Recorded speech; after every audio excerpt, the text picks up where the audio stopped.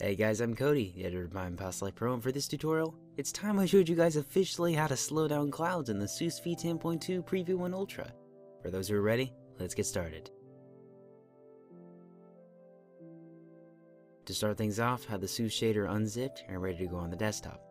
Okay, double click the folder, double click the shaders folder, and locate composite.fsh, which should be somewhere up top. Using Notepad++, open it up. From here, scroll down until you found line 70. For changing the speed of the clouds themselves, this piece of code with the animation speed value is what we're going to be editing. In the case of this tutorial, we're going to slow down the clouds to as slow as they can go. So, change 1.0f to 0.1f. In the case of speeding up the clouds to a faster speed, it's as simple as just adding a higher number. Save, and let's check this out in Minecraft. When you take a look at this in game, you'll definitely see that the clouds look quite a bit slower, so I would call this a mission accomplished. Anyway, if this shorter tutorial was of any use to you, then do hit that like button. And before you go, don't forget to check out my channel for some more Minecraft tutorials, some pro quality cinematics, and a bunch of other videos that you shouldn't miss. Anyways, I'm Cody, and this is Past Life Pro, where creativity is always a part of my life, as it will be for yours. Alright, see you guys!